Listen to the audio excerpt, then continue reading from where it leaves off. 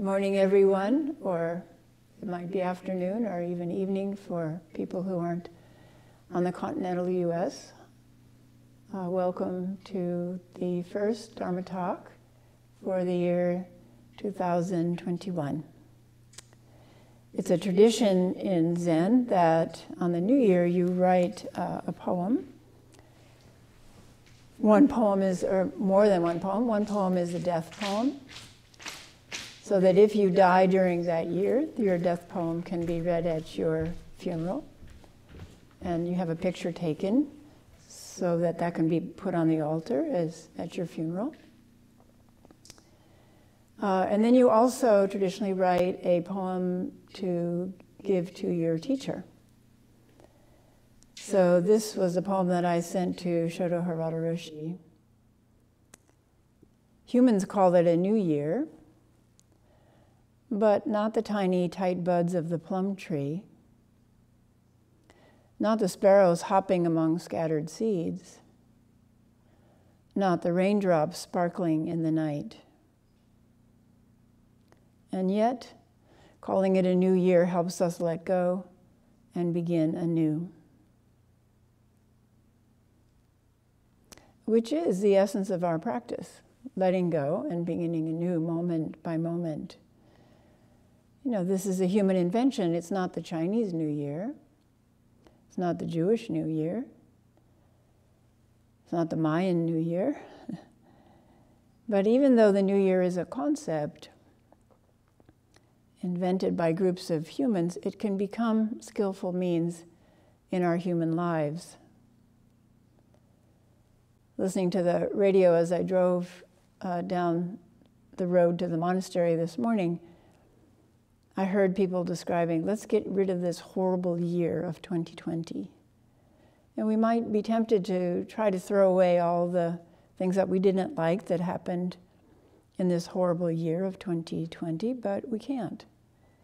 It's impossible. It is the foundation for this year, for this day, for this moment. Just like we can't throw away aspects of traditional Zen practice just because we currently don't happen to like them. I've often described that my appreciation of service, the chanting services that we do 3 times a day, has fluctuated throughout my life of practice, from enjoyment, intense enjoyment, to, oh gosh, this is boring. It doesn't matter, you know, what the mind says about it. It has an underlying purpose. It has benefit to us whether we know it in our conscious mind or not. It has benefit to others whether we know it in our conscious awareness, whether it is told to us or not by someone.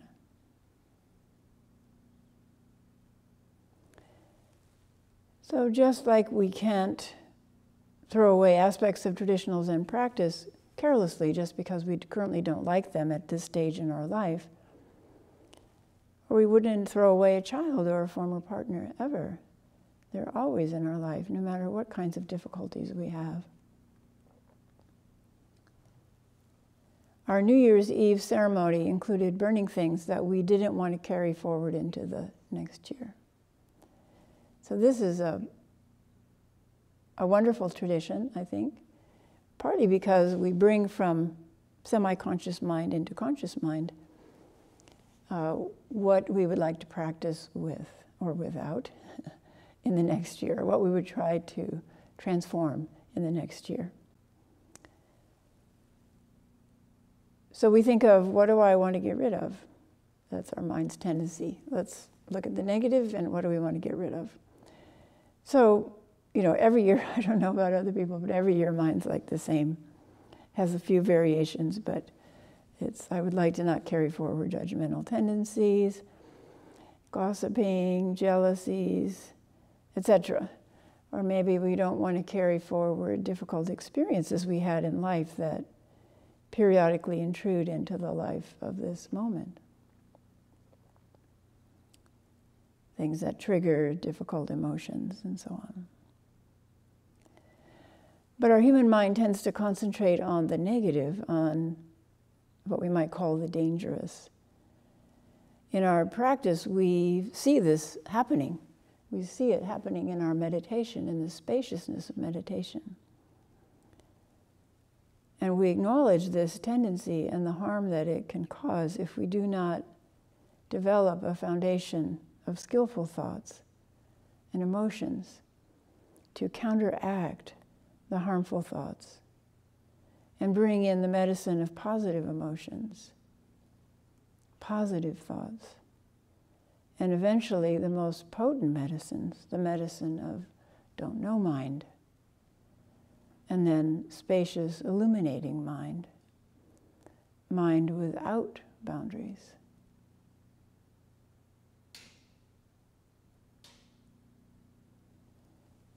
So it's useful to look at what were the blessings of this, quote, horrible year, the blessings that will continue to provide benefit in the future. I'm sure we can all think of some. I made a list of a few. One is vaccines that took 9 months instead of 8 years to develop. Another in my life is the ability to connect with people virtually. So I was motivated and able to see and talk and joke with my grandchildren much more than in past years when I had to take time off from work, make travel arrangements, fly there, etc. And I will continue to do that, to connect with them on a more regular basis after travel opens up. So maybe you felt that advantage and will continue that advantage of this year. And then, of course, within the Zen community of Oregon, this year opened up our ability to reach people across this continent, in Europe and in Africa and Latin America. So we have a much bigger Sangha. We have this whole big Sangha family now that we didn't have before. And that's wonderful. It enriches our Sangha so much.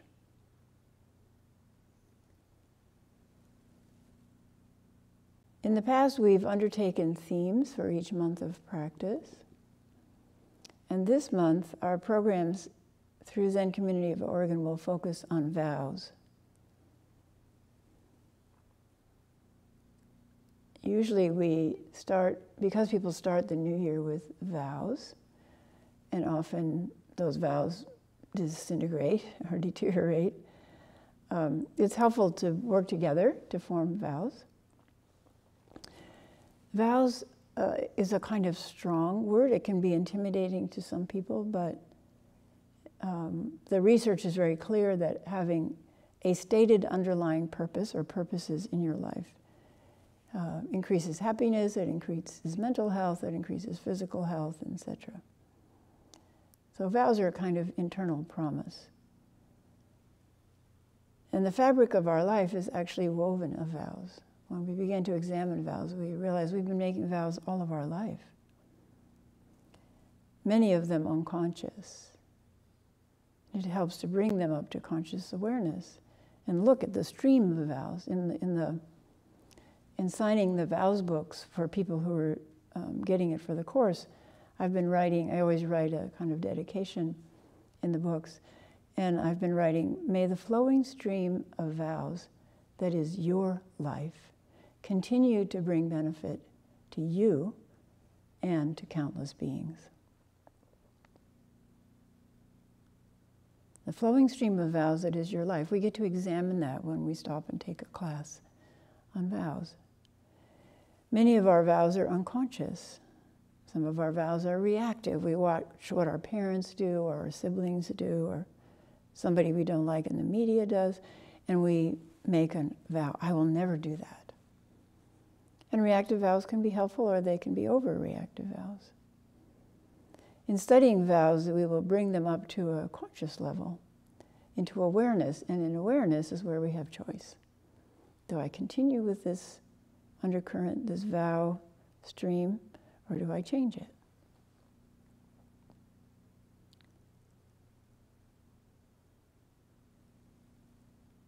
in underlying this theme of vows is something that Hogan talks about often, a theme which I'll try to pick up as I do talks on vows. There is only one you. There will only ever be one you. In the whole of creation, there will only be one you. So what will you do with this one precious life? As singular as a daisy, as Mary Oliver says. Your singular and precious life. What will you do with it? I've never liked the title that the publishing company picked for the vows book. They picked it because they wanted it to cross genres. So the vow-powered life, might be, executives might pick it up or something. I don't think that worked.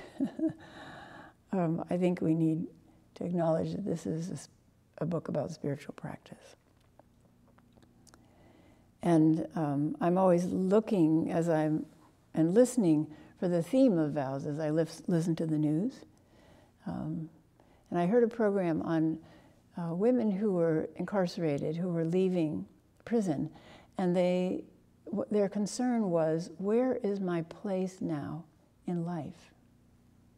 Because they had been pulled out of what we call life, the stream of life, ordinary life, and they were wondering, as they went back, where do I find my place in life? And I thought that's actually a wonderful phrase for vows. Where do I now find my place in life? Vows aren't static.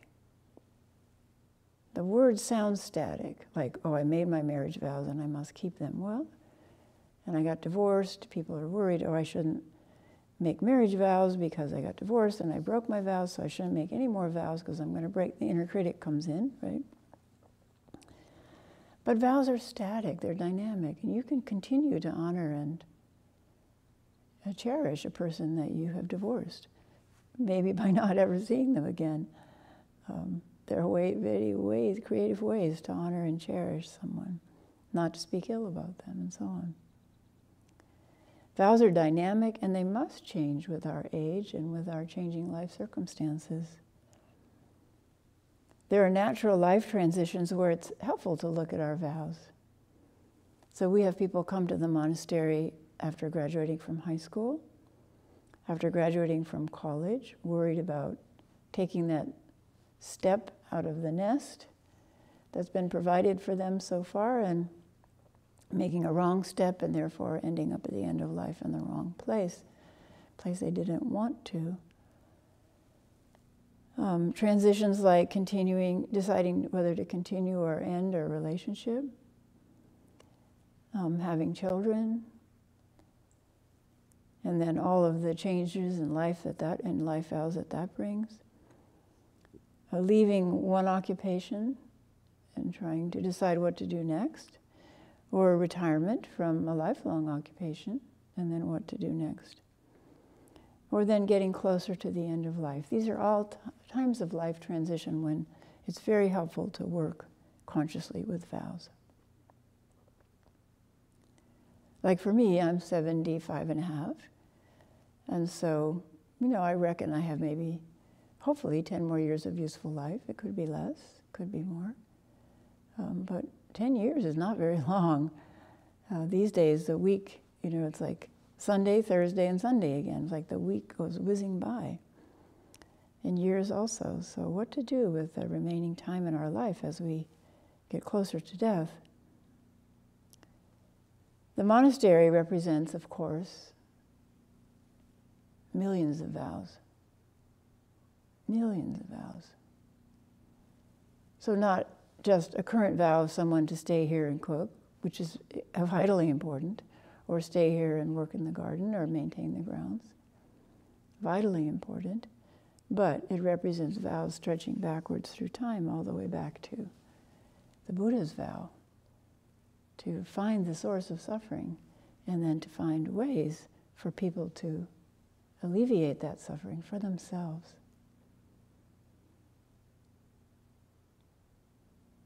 The The monastery represents the vows of the school district to build a new school for children and all the people who worked in this building, not only to build it, but to cook for the children and drive school buses and so on. This monastery is millions of vows, which we are benefiting from. And the monastery provides a place now for people to come and clear the confusion in their hearts or their minds and decide how to go forward. It provides a refuge for people, provides a lifeline for people. These are words that people have used. Not only the monastery, but Heart of Wisdom, of course. And then all of the programs that we're now beaming through space and time offer people a place of refuge, a lifeline, a place, a way to renew their spiritual life.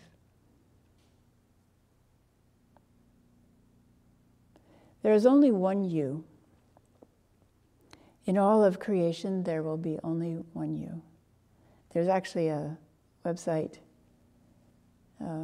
which is a very interesting website. It's Find Your Twin. And you can post your picture on this website, and then, through the magic of the computers, they will scan all the pictures they have in their banks, and they will find your twin. And there's people studying these non-identical twins. There's a whole research project where they bring your twin from some other country, often, or part of the country, and then they photograph you, and then they do all kinds of psychological tests to study this phenomenon of an unknown twin. And of course, they're not twins, but they're amazingly alike. It's really, really interesting. So we always hope that somewhere we have a doppelganger or an identical twin. So if you want to go on that website, you can discover if you do. But there's still only one you. And even if there are other dimensions, like in string theory they say there are 11 other dimensions or 21 other dimensions in space-time or non-space-time, even if that's true, that person's cannot be identical to you, to this one precious life. So I was remembering this when my mother died, and I was grieving over her death, and helping to take care of her possessions, distribute or donate her possessions. I found her in her apartment, her hairbrush, with her hair in it. Of course, hair has roots, and roots have DNA. And immediately my scientific mind went to, and I confessed this to Hogan. I knew it was silly, but I had to say it, so I confessed it to Hogan. I said, I have this desire to see if we can clone her, because they clone dogs now. They clone people's pets. It costs a lot. But you can clone your pet who died, and you have your pet again as a little cute little puppy once again. So I said to Hogan, I have this feeling like I'd like to clone my mother so I could have her again. And he pointed out, he said, you couldn't reproduce all of the conditions of cause and effect, all of the environmental factors that shaped her into the person she was. Like, you couldn't produce my grandmother, who was a single mother after my mother was age 7 and lived through the war, the World War I and the Great Depression and bouts of OCD and depression, and still went on to become a university professor. You cannot reproduce that whole life circumstance to create my mother again. Mm-hmm. So it was really just proof of your life is the only life. There's only one you now. So what can we do to develop ourselves this year? This is a very interesting investigation. I heard a piece this morning as I was driving in on NPR about the problem of lionfish destroying coral reefs. So not only is there climate change destroying coral reefs, but there is an abundance now of lionfish who's scraping the rocks like rockfish. They have a beak like parrotfish, and they scrape. the coral. And I only heard the end of the story, but it was about a man who developed a trap for a lionfish. Now there's a vow. And the trap is like a hula hoop with netting, and it's open like a clamshell. And in the bottom of the clamshell, they said he puts a piece of plastic somehow formed so it is irresistible to lionfish. And then the lionfish go in and the little clamshell closes and then they trap them.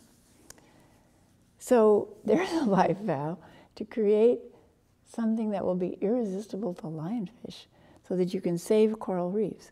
And then the other half of that is that apparently lionfish are delicious. So there's a whole market now developing for lionfish so people can enjoy eating them in order to save the coral reefs. So you see how one person's vow just spreads out. Thank goodness there are people who become lionfish trap makers. And thank goodness there are conservationists who are aware of this problem and can point that person towards that problem, solving that problem. And of course, everything is a temporary solution. Everything, no matter what we do, is a temporary solution, and we'll always have some kind of downside. So then there's incentive for the next people who come along to work on that problem, refine it more. Thank goodness there are people who are working on climate change. We saw a movie last night on Greta Thunberg. Thank goodness there's a Greta Thunberg. This young girl who has, just through her own dedication, and partly, you know, her autism is part of that, because she's just like single-minded and so articulate and just so stubborn. She sat outside Parliament in Sweden, and people began to pay attention. And in the movie, people just talk about how inspired they were by her courage. And she just sheds that and says, you know, we can all do that. We'll all have to do this together. Thank goodness there are people who became epidemiologists. Epidemiologists are so surprised that people are interested in talking to them now. They've worked in dusty labs their whole life, and suddenly they're important, and the news media are calling them up and say, could we interview you on CNN? No. Thank goodness there are people who spent decades working with viruses, but not just any virus, this very narrow field of coronaviruses. And then bat coronaviruses, of which there are hundreds. Thank goodness there are people who work making glass vials and nasal swabs. There was a huge shortage of nasal swabs for a while, which is the reason we couldn't get tested, one reason. And then the little glass test tubes that you put the vial in. There was a shortage of, you put the little nasal swab in. There was a shortage of those too. Thank goodness there are people whose life vows include making those things, and ventilators, and syringes, and protective gear. Thank goodness there are people who picked working in hospitals, whether they're cleaning people who come in and sanitize the room, or people who sanitize instruments, or who became respiratory therapists, also a kind of, sort of, in the hospitals, like kind of a secondary occupation, you know, there's like the hierarchy, the doctors are the most important, and then the nurses are becoming much more important, but they used to be lackeys, and now, you know, that, thank goodness there are people who chose respiratory therapy. Thank goodness there are anesthesiologists who know how to intubate people.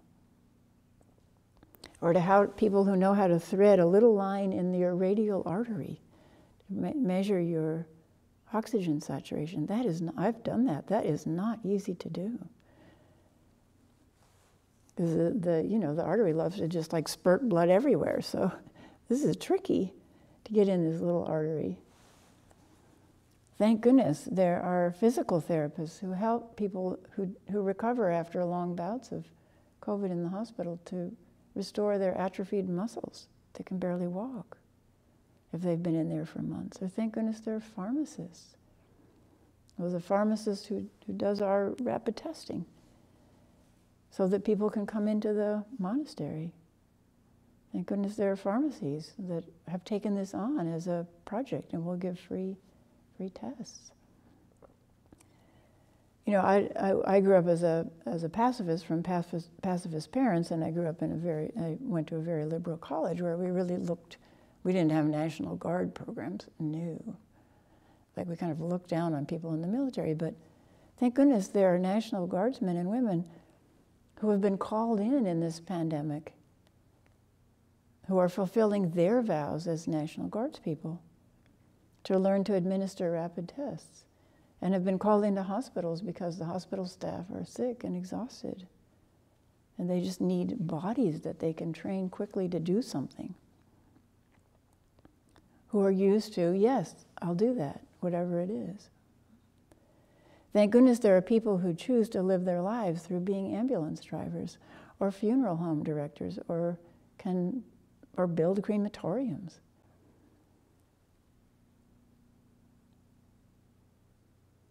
Thank goodness there are people who want to be police officers. Like the story of this week of the police officer who decided not to arrest 2 women for shoplifting in a grocery store. They went through the electronic scanner but skipped the scanner, and they were just trying to package up their groceries and leave. And he discovered in talking to them that they just needed food for their children. They wanted to have a holiday meal, and so he spent $250 on his own credit card to buy them the food that they wanted to buy. Thank goodness there are police officers like that. And thank goodness there are people who want to reform the system of policing that has become warrior-like instead of life-preserving. Thank goodness there are people who want to be president. Do any of you want to be president? Think of that job. Thank goodness there are people who want to be president even at age 78. Is that a job that we want? No. Is it necessary in this country, this democratic country? Yes. And every relationship teaches us what we want to do next, or what we don't want, like the presidency, or being a vice president, or being a member of Congress. Our country's ability to move and change and move into a new era depends on people who want to do those jobs. Thank goodness there's a person who wants to be Chozen Roshi, whom we saw in his little New Year's greeting a couple of days ago, or Pema Chodron, or just fill in the blank. Thank goodness there are people whose life vows carry them into those occupations. They didn't decide to become that. Chozen Roshi, because he grew up in a temple, wanted to be anything but a priest.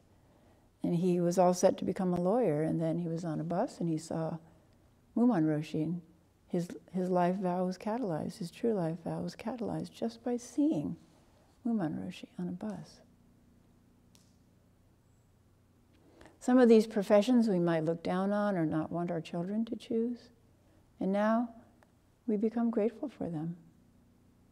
The people who keep growing food, who keep on driving delivery trucks, who keep on checking us out in the grocery store, and keep on wiping down that moving rubber conveyor belt that moves our groceries along, which I don't even know the name of that. Thank goodness. So if you would stop just for a moment, close your eyes, and see, who would you say thank goodness for? Or what would you say thank goodness for? Thank goodness for. And if you can pick something that you previously never thought you were grateful for.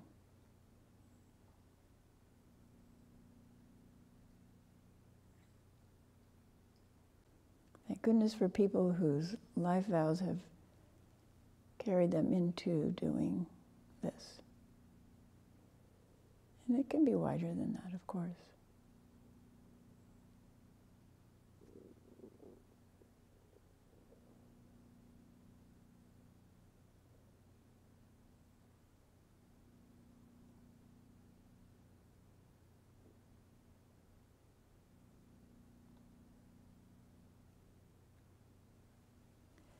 In our practice, we differentiate between vow and means, vows and means.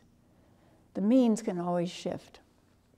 So for example, someone who's working in a grocery store, the means is working in a grocery store. But their vow might be to send their child to college, save enough money to send their child to college. Or their vow might be to just feed their children every day. I don't know what their vow is. So the means can always shift. So for example, now I'm teaching less and writing more. But I'm also sewing more because the means shift with the times and the needs. I'm helping with sewing because I'm the most experienced sewer here, I think.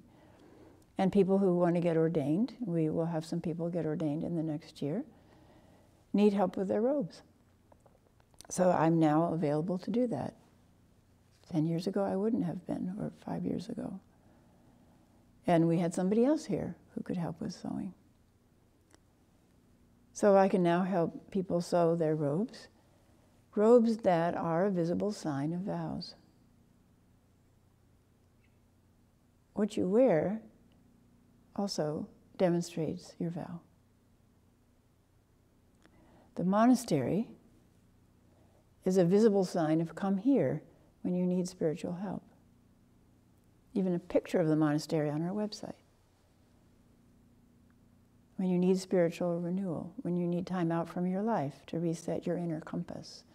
Sometimes I refer to vows as an inner compass. So if we start to kind of wander off, and then we can look and see where is north. Where was I headed?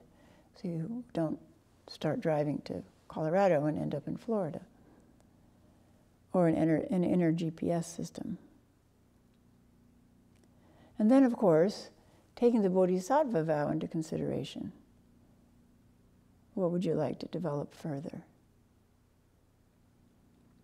So, for example, I made a mini vow. You could call it a mini vow or means, or a sub-vow, to do reading.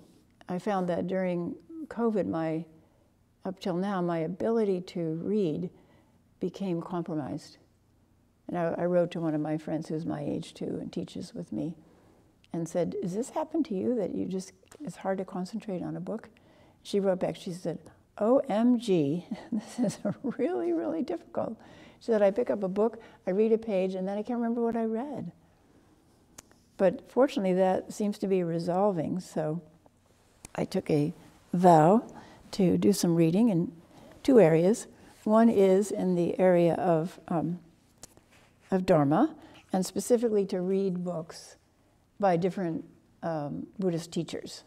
And I'm starting with Zen teachers, so this is the Korean Zen master Sun Sanim, who is a good friend of my Zumi Roshi's, and our Sanghas did things together sometimes. And this book, Only Don't Know, The Teaching Letters of Zen Master Sun San, this was an inspiration to me very early on because there were so few books on Zen at the time. There was 3 Pillars of Zen and Zen Mind, Beginner's Mind, and then some more historical academic books. But this was very inspiring to me. So I'm reading it again because, you discover new things when you read something after 40 years, 45 years. And then another category that I'm reading in is diversity, equity, and inclusion.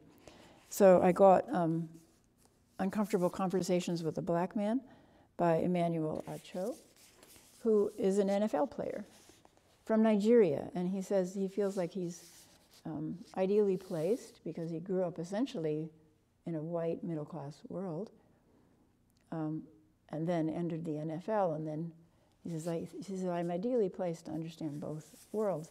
And he answers here the questions that people always ask him.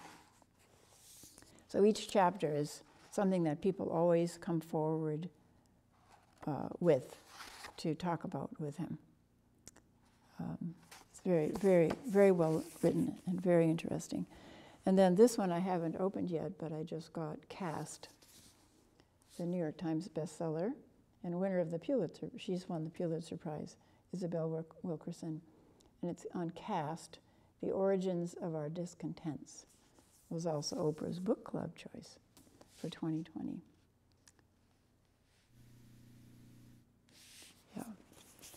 So that's where I'm starting this new year.